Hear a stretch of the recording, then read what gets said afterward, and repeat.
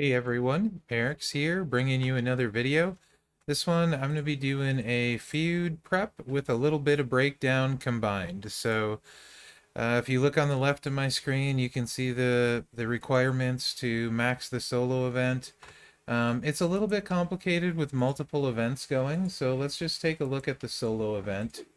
Here's the solo event, and you can see there's milestones up to 8.9 million. In this one, you can see you'd miss the marks here and the aftershock plate, as well as a decent chunk of coin and TP, etc.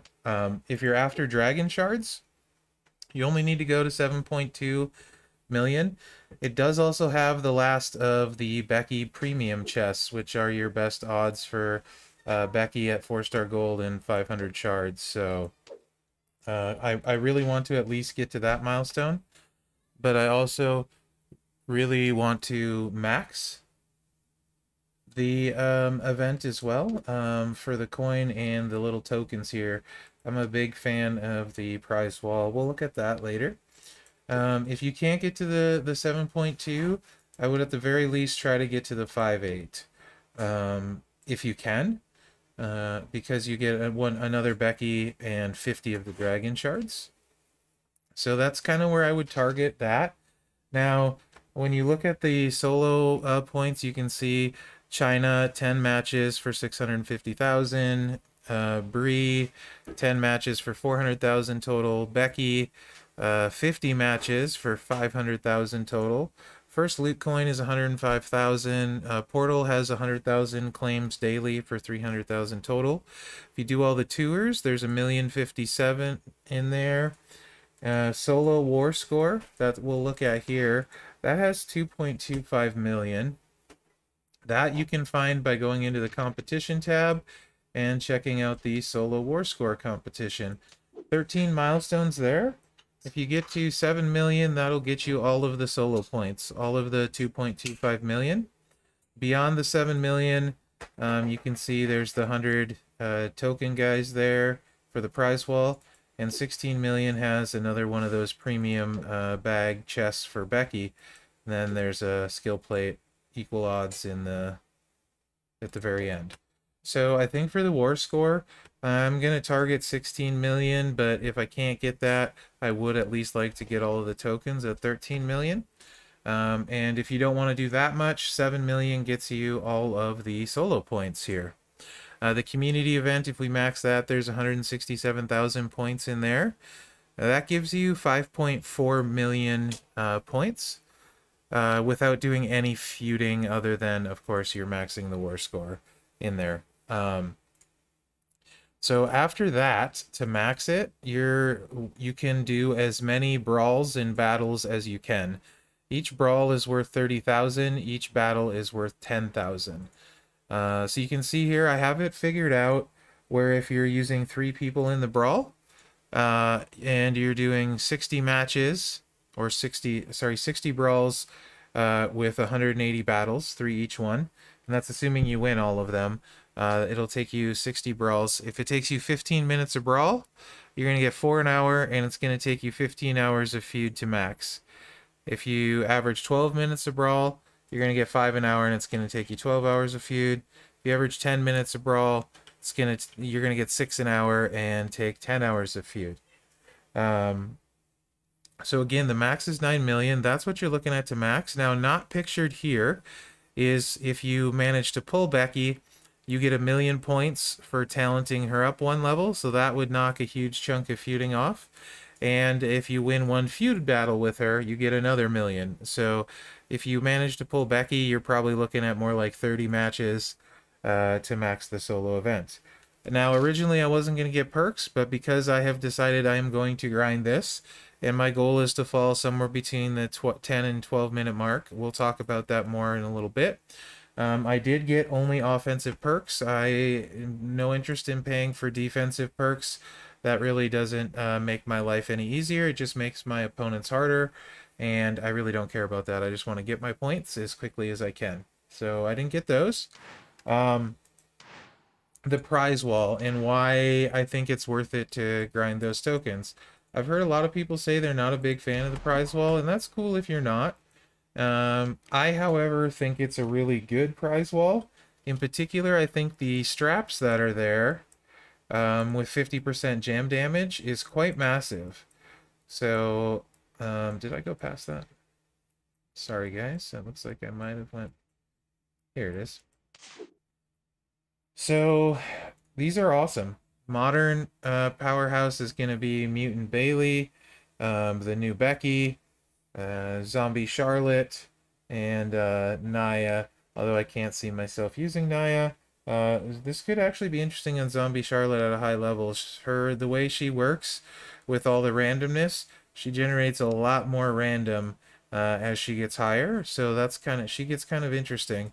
But obviously Bailey and Becky, cream of the crop there, and they both blow up a good chunk of the board, so that would be huge on either of them. Reality is really just Bree.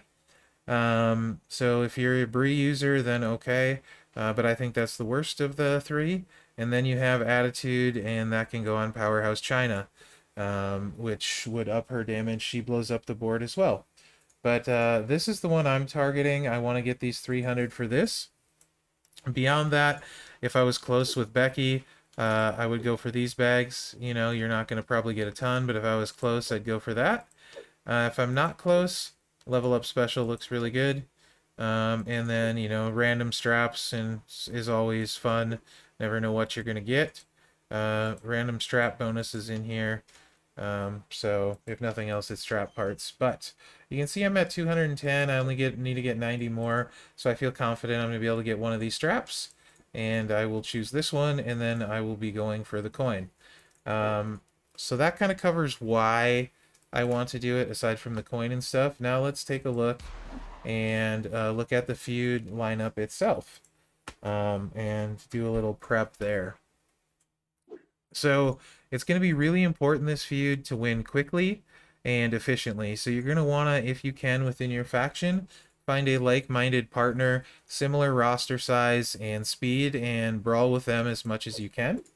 So this is what I'm going to run, because these all work for the bonus matches.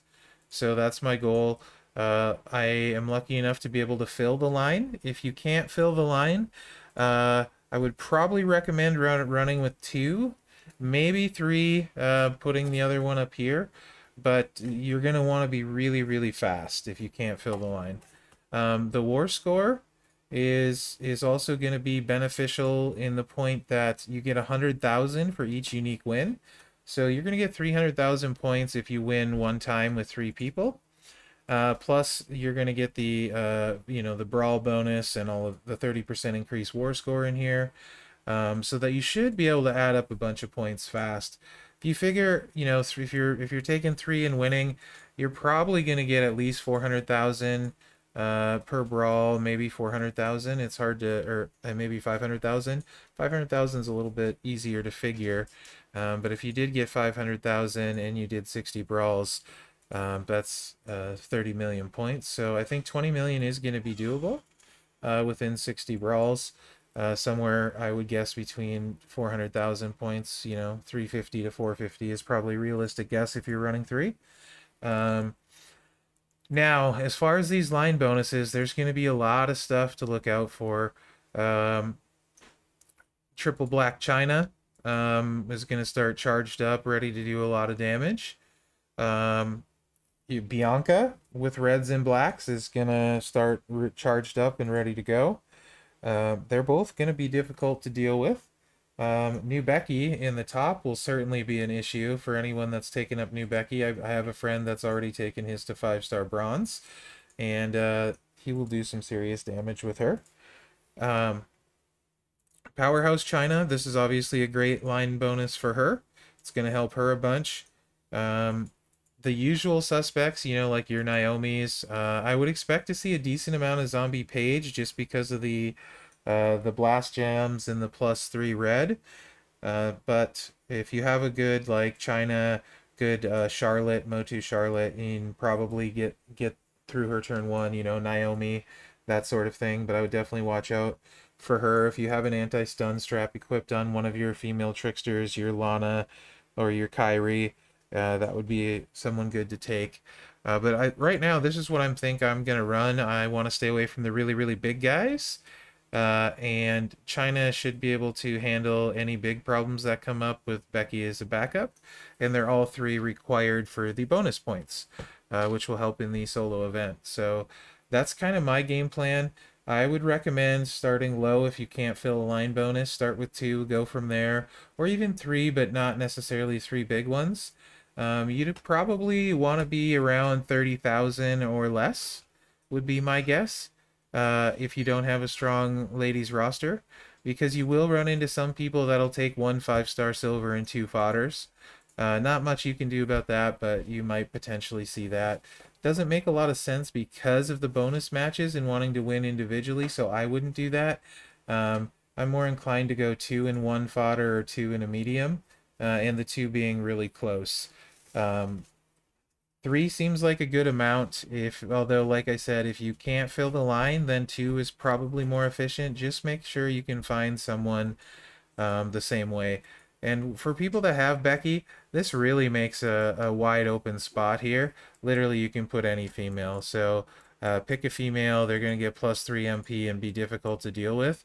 So I think you're going to see a lot of different ones, but in particular, Naomi, Bianca, Lana, Bailey with +3 up there would be nasty. China, Becky, you're going to see a lot of those. Promoter Flair here. Those are the big ones to watch out for. Sasha could do some work with these too, starting with some extra MP as well, the black and stuff. Or the regular one. Bailey would be good as well in the open slot. She would be good with her moves. She's got red, so she could charge her reds up with the triple red. I obviously don't have that unlocked, but that could be particularly nasty with the red bonus as well. Beth, you might see some Beth running around. There's black and +3 MP to black, so Beth has a black build. Might have to watch out for her. I think that's like really the major stuff, guys. You want to be smart like normal, be fast, be efficient, find someone your level in your faction that you can queue up with. Switch lines if you can't beat someone. If you're going slow, let your partner finish. The new thing with how the information works in the game, you may have noticed when you hit your finisher, there's like the game gets darker. It essentially is saving the game and it knows you won when you hit your finisher. So if you, let's say you lose one, so your 3 matches and you have to queue again with that final one, your partner sees that while you're still in the match and can join in and usually win by the time you're ready to load in again. So it's not really line jumping when you're getting all these bonuses per brawl and stuff. So I would try and find someone that you communicate with well and have them finish your line. If you're a little bit slower like that, it'll end up being faster in the long run and vice versa. That way you guys can queue match after match after match really, really fast. And that's what I would recommend for these. Like I said, this is what I'm going to run. Think about running 2 if you can't fill a line bonus, because running into people with the line bonus is going to be a big advantage for them and a big disadvantage for you. So I would try and stay to 2. 2 is the minimum. Like I said, I wasn't going to perk up, but I decided to because I'm going to try and grind out these 60 brawls, hopefully closer to 10 hours than 12. Yeah, let me know what you guys think in the comments. I think it's pretty straightforward. You know, if you can fill a line bonus, go for it. I mean, and beyond that, I didn't really talk about top end people with a bunch of 5-star silvers. If you can win fast, you know, go for it. Put in a big roster. But do keep in mind the way the scoring is. You're getting rewarded for brawls and wins, not for feud points beyond 7 million, as far as the solo contest is concerned. Obviously, if you want to get to that 20 million mark war score, you want to factor that in. But I think being fast and efficient is going to be much better than putting in a huge lineup. That's just my opinion. So anyway, guys, again, let me know what you think in the comments. Hopefully this is helpful. The breakdown's on the left there. Let me blow it up real big at the end here. That way you guys, if you want to screenshot it or whatever, you can go for it. And let me pull it on top here. There you go. So that's the scoring breakdown again. It should be a good weekend. Again, with the milestones, get as many as you feel comfortable with. I do think getting at least to the second to last milestone would be good, if possible, for you in the solo. With the 100 dragon shards and the 2 Becky premium chests, I think that's a pretty good milestone. Last one, I get it if you don't want to push for the 50 tokens. There is really nice rewards in there, but that's going to be all brawls, right? You're going to have to do a lot of brawls to get there. Probably 30, that's probably the last 30 or so brawls to get that point. Maybe not quite that much, but not far off. That's the good chunk of your battles. Probably like 25 brawls to get there. So, yep. I think that's it, guys. Have a good Feud weekend. I'll be streaming a bunch of it on Twitch. I'm probably going to start as soon as Feud starts, so 4 Pacific. And we'll have some fun streaming. So join the stream and, you know, let's hang out this weekend. So, all right, guys. Have a good Feud and good luck out there.